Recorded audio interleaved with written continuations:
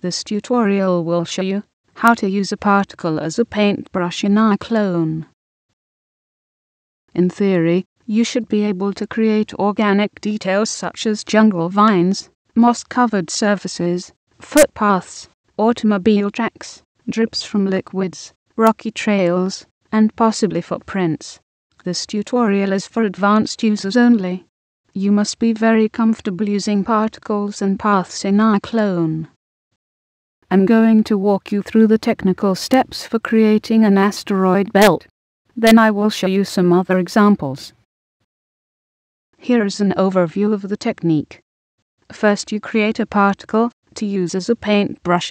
Then you create a path that the paintbrush will follow.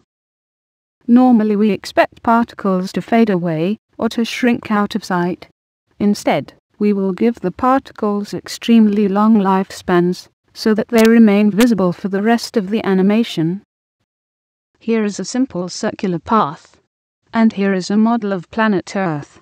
We'll put the path around the model. This is where our paint stroke will go. Let's talk about the particle. Here is a look at its overall shape. Now here is a quick look at all of the particle settings you will need for this asteroid belt.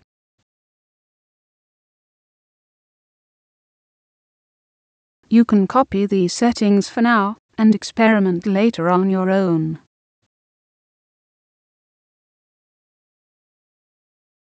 Let's take a closer look at the most important particle settings. Set the quota to something very, very high. That way you will not run out of paint.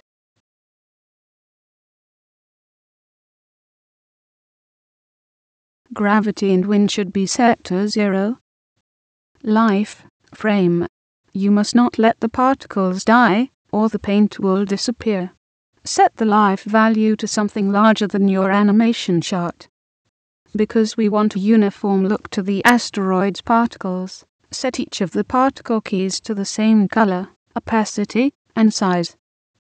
Here is a look at a particle emitter, or paintbrush. And here is a look at the path settings for the paintbrush. At the beginning of the animation, set the particle to position number 1 on the path. Now move forward 10 seconds into the animation. Set the particle to position 300 on the path. This will make the particle travel 3 times around the path.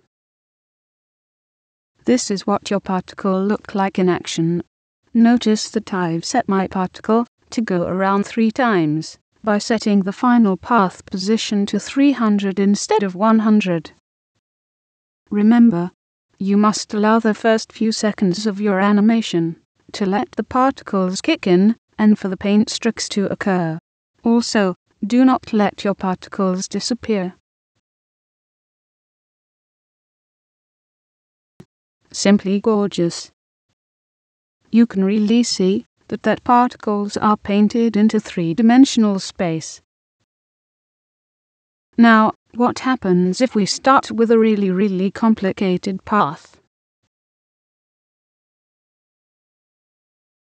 Notice that I've changed the shape of the particle brush.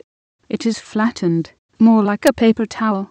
The path itself is also rotating. There is a relationship between the amount of time you need to start the particles and the actual number of particles which can be painted during that time. So remember, give your particles lots of time, at least 10 seconds, to do the job before you start filming. Such glorious particles. Please notice that the rocket's flare fades out, but the asteroids and space junk do not fade out. The same technique can be used to simulate piles, like these steaming piles of cow dung. I've used a spiral-shaped path instead of a circular one. By the way, those particles are actually Christmas bulbs mixed with potatoes. The chunks of cow dung are simply poured along the shape of the spiral path, from bottom to top. The spiral path itself is being moved along yet another path. In this scene, the particle moves along 3 separate paths. spiraling up the lamp post, wrapping around the bulb, and then following the structure of the building. Look at the beautiful effects you can apply. This is the image I used for the particle. This is a great example of how you could paint Christmas decorations directly onto the surfaces of your set. It may be easier to place your paths on your buildings by making sure to add your buildings to the terrain. Watch how the grass grows along the edge of the building.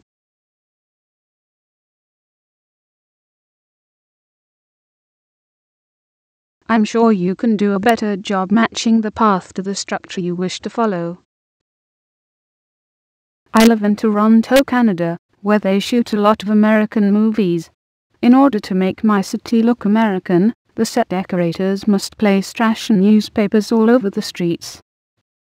We want to make this street look a little bit grungier, a little garbage. In computer animation, a grungy street is a sexy street. When the animation starts, the particles are painted onto the set. These two brooms are adding weeds and newspapers to the sidewalks. Notice that the weeds take a few seconds to grow to full size. Here is the man who is operating the video camera. He is waiting for the particles. The green color will fade away as the particles dry on the building. This is to show where the paint is wet. The second coat of paint begins. The cameraman begins to film the scene. He is running along a path, looking at the actor. The camera is set to auto-stabilize, so it's not bouncing as much as you would expect. The camera on his shoulder is only a prop. Instead, we are using the cameraman's actual eyeballs to record the film. This is what the cameraman is actually seeing through his very own eyes. And that is a very beautiful shot right there, and a good place to end this tutorial. Thank you very much for watching. It was a pleasure to share these secrets with you. Bye.